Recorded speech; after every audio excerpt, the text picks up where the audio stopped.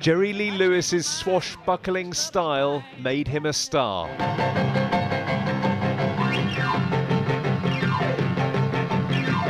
His hit record, Great Balls of Fire, cemented his place among rock and roll's all-time greats.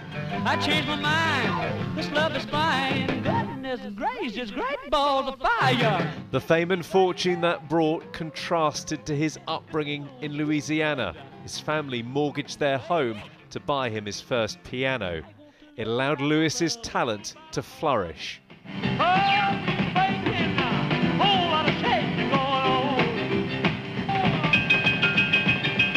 The singer's career was predicted to rival Elvis Presley's, but it nearly ended in scandal while on tour in England in 1958.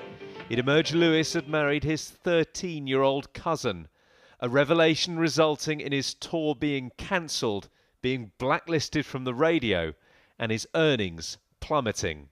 Jerry Lee still made an incredibly giant impact, not only on rock and roll, but on the entirety of popular music.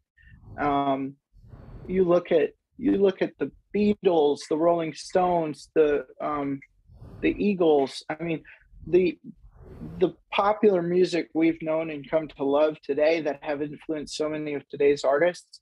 You look at all of them; their roots are in Jerry Lee Lewis. I just put in my last time. Incredibly, Lewis reinvented himself as a country singer in the 1960s, but his private life continued to be chaotic. He was married 7 times and struggled with drug and alcohol abuse. You're fine, so kind. Jerry Lee Lewis's talent was never in doubt, but his personal life will forever raise questions about his legacy. Mark McQuillan, News at 10. Goodness gracious, great balls of fire.